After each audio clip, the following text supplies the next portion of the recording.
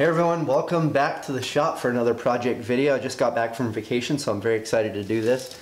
I want to show you all the modifications that I've made to the Shapeoko 3 CNC machine and the Enclosure, and these changes have been a real game changer for me and helped me out a lot. So I wanted to share them with everyone in case you're looking to make some of these changes too, and you can see how I did it, and I'll tell you how they worked for me. So stick around.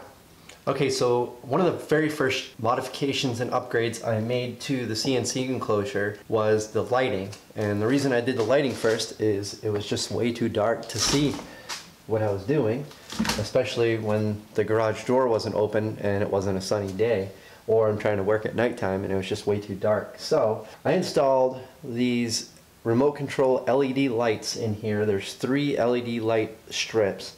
They screw to the top. They come with all the screws and all the hardware, and I'll share a link to the place where I bought them on Amazon, so in case you guys want to get a set for yourself. They were pretty cheap. I believe it was around $20, so it wasn't that much money, and it's a huge improvement. So check this out. So you can set a timer on the lights. You can also dim them, so if you want to set the dim down. I want to make them real bright. I always leave them on the brightest setting because I don't see any reason to dim the lights. And it has made a huge difference. I can see so much better in here. I can see everything I'm working on. It's very simple. It's 3 LED lights. They all plug into each other. You just screw them to the top and it lights this thing up like Christmas. So it just works off a 110 outlet, and I just ran the cord down inside here into where all the electrical is, down below, and plugged it in and just used the remote to turn it off and on. Very simple. So the next upgrade that I made is I added some of these remote control outlets to the CNC and actually a couple other places in the shop. I'll share that in a future video. So I use the remote control outlets here in the CNC to control the dust collector and the router, as well as turning on the CNC computer. So I'll show you how that worked. I plugged in the extension cord that the router's plugged into, as well as the dust collector, into a remote control outlet. So then when you hit the button, the dust collection and the router both turn on at the same time, all in one swoop. So basically I leave the on switch on for the router and for the shop vac that I use for the dust collector, and then when I want to turn them on, I just hit the power button on the remote control. It turns them both on at the same time. So I can get everything all completely set up. I can shut the door to the enclosure and with one button and turn the router and the vacuum on at the same time. I'll also set one of these up, and I plug the computer in to turn the computer on for the CNC. So the actual CNC machine control board itself, I plugged into one of these, so I can turn it on and off just by using the controller. So if I'm sitting over on the computer and I want to turn the machine on, I don't have to get up and come over here and hit the switch, which is easy enough because it's right on the inside, but I have it right on the remote control. It just makes everything more efficient. So I can do everything as far as turning everything off and on easily just with these remote controls. I've also mounted the switch that's on the wire for the computer to the CNC right here on the side with just a couple of little wire mounts. That makes it easy. I can just turn it off and on right here as well if I want to, but the remote control is really handy. So the other modifications that I've made is to the dust boot.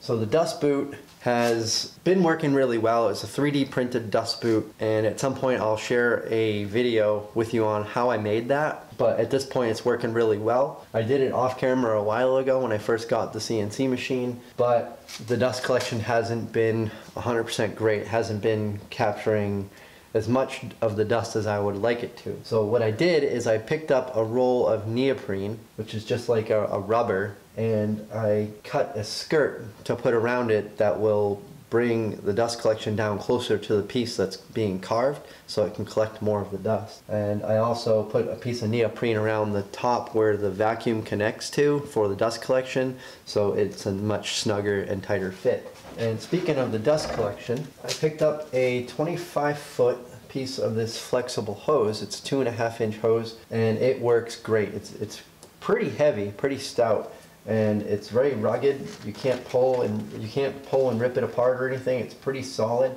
and it's working really well. attaching it to the dust collection it's holding all of the power of the suction for the dust collector, so much that when I turn it on, the hose actually retracts itself. So it's pretty powerful. And as a bonus, one of the things that I realized is this hose with this adapter that I have fits perfectly on my random orbit sander, which is really handy because I can use this enclosure as a place to sand small projects with my sander and just hook the hose right up to it, and with the remote control turn the dust collector on. It's been really helpful, and it was something I kind of realized after I put this all together. So if you're looking for a great place to use as a sanding station, you can slide your CNC back, use the bed of the CNC to do all your sanding on, and you can just turn your dust collection on with the remote control and go to town doing all your sanding, meanwhile capturing all the dust at the same time. This has been really helpful for that. So what I did with the dust collection, I purchased a dust deputy, which is just a small cyclone separator for dust collection. In conjunction with my Porter cable shop vac, these all work together in order to do the dust collection for the CNC machine. So I took a 5-gallon bucket and I cut a hole in the lid and attached the dust deputy to that in order to separate the dust. And I attached the hose from the vacuum to the top of the dust deputy, and then I attached the hose that goes through the ceiling of the enclosure. I used some of that neoprene here to make this more of an airtight fit where the hose goes through. I basically just drilled a couple holes. I measured the size of the hole, and I used a jigsaw to cut the hole out for this, slid it through there, and just with some Gorilla Tape and some of the neoprene, I made it a nice airtight fit. I put a couple of zip ties on the top part of the hose so the hose doesn't have a tendency to pull down through. I attached that 2.5-inch hose to the side of the Cyclone dust collector so it collects all of the dust and chips all inside of the bucket. I don't have to empty the vacuum out as much. One of the things I do plan on doing is mounting the bucket and the Cyclone over on the side of the CNC enclosure. I'm either going to attach it directly to the side of the CNC enclosure or to the wall, so this way I have easy access to the bucket and I can take it off and on and just take it outside and dump it. I'm also going to get a gamma seal so I can screw and unscrew it off of the 5-gallon bucket to make separating that a lot easier. So over here on the side of the CNC enclosure, this is where I usually use my computer to do all the controlling of the CNC. I've had to run the cable to plug my laptop in through the front door and run the cable for the CNC USB connection to the computer through the same way. And so what I did to make this easier is I actually drilled a hole right here, right next to where the computer is on the inside for the CNC machine, and ran the USB cable through here. And again, I used some of that neoprene. That stuff's coming in really handy for doing a lot of these things to make that an airtight fit so dust doesn't come flying through that hole where the USB cable's coming through. And then when I'm not using it, I just have a screw that I put up here and I just hang the cable, the USB cable for the CNC up on that screw when I'm not using it. When I need it, I can just pull it down and plug it into the computer and I'm ready to go. And another big improvement that I almost forgot to mention is this little Bluetooth keyboard. I learned about this Bluetooth keyboard from Ben Myers over at Myers Woodshop. I'll put a link to his channel down below and the link to the video where he introduced this. But this is a small little Bluetooth keyboard. I believe it was $30 or $40. If I can find a link, I'll put that in the description as well to where I bought it on Amazon. But this has become very useful when you're sitting and you're trying to align and control and move your CNC to zero it out or bring it forward. You don't want to have to stand by the computer while you're trying to line things up. This makes it very easy. So you can stand right by the CNC while you're controlling it. So you got an up and down and a left and right arrow to control the movement of the router, as well as the Z-axis using the page up and page down buttons. And it's all controlled using a little wireless adapter that it comes with, and it just charges right off a USB, so it's rechargeable, and has come in really useful for me. But it's basically very simple. You just plug it in, my computer recognizes it as a wireless keyboard, and that's exactly what it is. It's got a little touchpad you can actually control the screen with.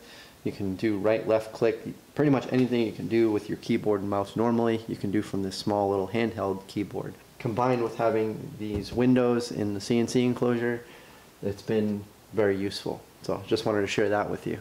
And as you know, everything can always use improvement, so I'm sure at some point in the future I'll make some more modifications and upgrades to the CNC. If you have any suggestions or comments, I would definitely love to hear them if you could put them in the comment section below. If you have any other ideas, ways that I could possibly improve, it would help me, but it would also help anyone else who might be down in the comments as well and reading those. But so far, this has been working great. I can't think of any other additions or upgrades that I'm gonna need to do. So as usual, I appreciate everyone watching. If you're new here, please hit the subscribe button, hit the like button if you like this video, and we'll see you on the next video.